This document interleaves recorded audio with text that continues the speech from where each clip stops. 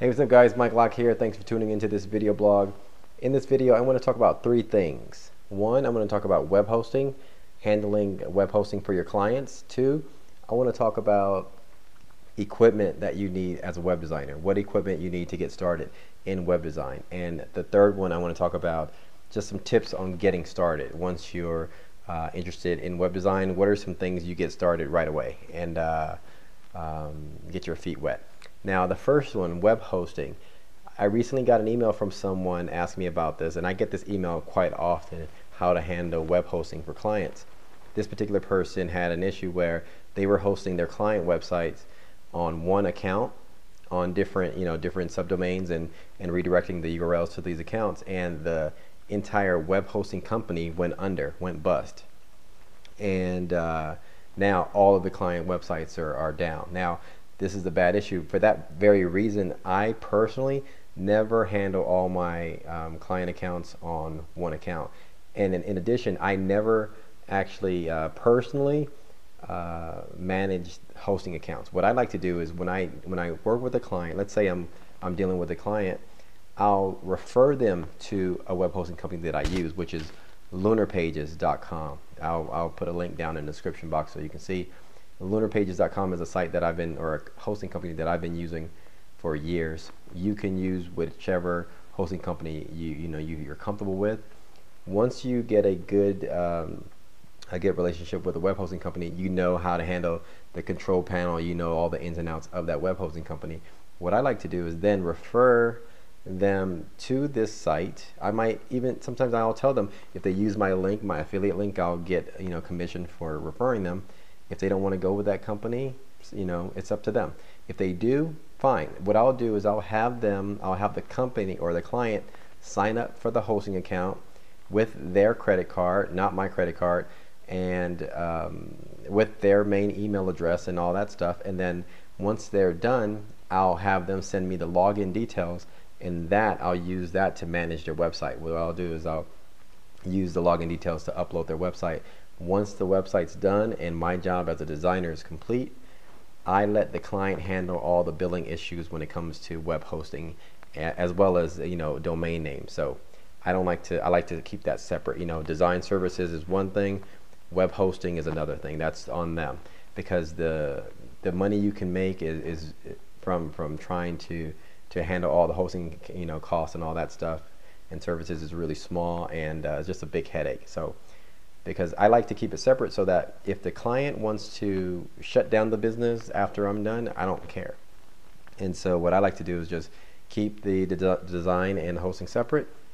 And if you notice on my website, mlwebco.com, or my portfolio, that's why I just post photos of my portfolio shots. I don't take them to the live website, because quite often after a site is done, the client can do whatever they want with it. They can shut down the company if they want. They can move and have different people work on the website. So it's all up to them. So for web hosting, I recommend never handling it yourself. It's just a big headache. And always refer or help the client sign up for the account, and then have them give you the login details so that you can manage the website. Okay, so that's for web hosting. The second one, what equipment do you need? I got this email or this comment recently, and this is a good one. What equipment do you need when you're getting started in web design? Personally, you just need the bare minimum, to be honest with you. Any desktop, I prefer, if you can get a desktop PC or Mac computer, I would say go with a desktop, because it's just you can do much more with it. It doesn't get hot in terms of like a laptop. Currently I have iMac, and I have also a MacBook Pro laptop. But prior to that, I was using I think for a big portion of my portfolio, for like the last 10 years, I was on a PC using the cheapest PC you can find. Nobody knew that I was on the cheap PC. If it turned on and Adobe Fireworks opened up, that was good enough for me. So it doesn't matter what type of computer you have, as long as you can you can upload the Adobe Suite on there and run one product at a time. I know I had a cheap computer once where I couldn't even open Photoshop or Adobe Fireworks or Illustrator all at once. I had to close one down and open the other one. So again, it doesn't matter what computer you use. If your budget is $400, go out there and get a cheap PC, and that would probably last you a year and a half, 2 years.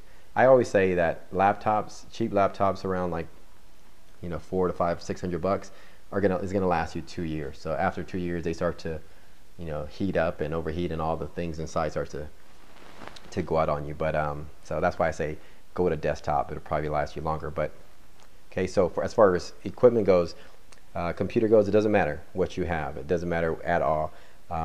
For graphic design stuff, I personally choose Adobe Fireworks. If you can get a copy of Adobe Fireworks, go with that. And I'm coming out with a training course on Adobe Fireworks that's going to give you more details on how to use that inside and out.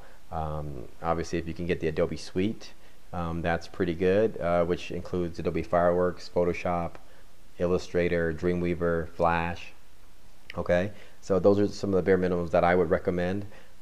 In terms of HTML coding, you can go out there and get any free HTML editor.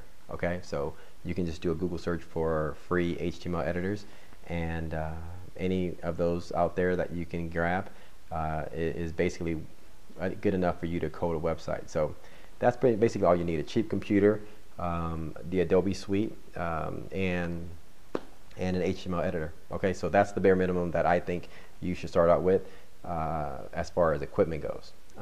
For the last one, for getting started in web design, a lot of people watch my videos. I have over 100 videos now on YouTube, and it's pretty extensive. But a lot of people ask me, like, what type, you know, I've seen your videos now, what do I do? How do I get started? What I recommend is, if you're getting started in web design, what you want to do, and if you dabbled around and you've done some tutorials and you've kind of started to learn the process, what you want to do is set a goal. Maybe say set a goal of designing a logo. I mean, come up with a creative name and a concept and a profile of a company and design a logo. That's one idea. Or give yourself the goal of designing a simple single page or 2-page website.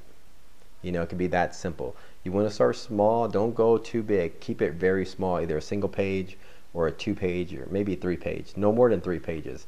And just come up with a concept of a website, of maybe a company, or like sometimes, like what I like to do is take a picture of something, like maybe take a picture of a book and pretend that you're creating a site for that particular book or that particular toy, and just create some text, like lorem ipsum text, some fake dummy text, and create a single page website with that. You know, give yourself the goal of doing that. So what I recommend is, to get started, don't try to build a portfolio website. Don't try to go out there and get a client to build a website for. What you need to do is start slow and start practicing. Give yourself the goal of designing a logo.